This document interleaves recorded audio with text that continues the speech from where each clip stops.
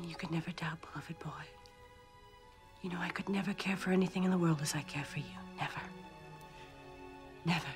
Mother. No matter what happens.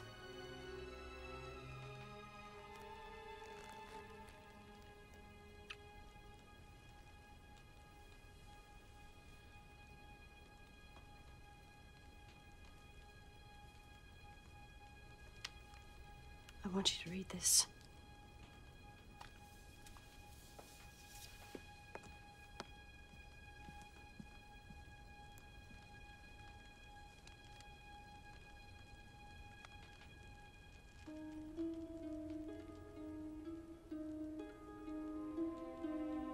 Dearest one, yesterday I thought the time had come when I could ask you to marry me, and you were dear enough to say someday it might come to that.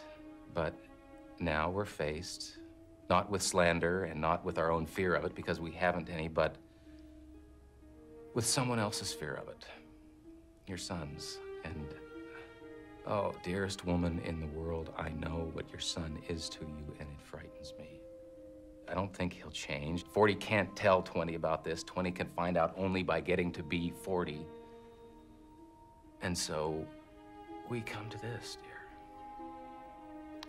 Will you live your own life your way or George's way?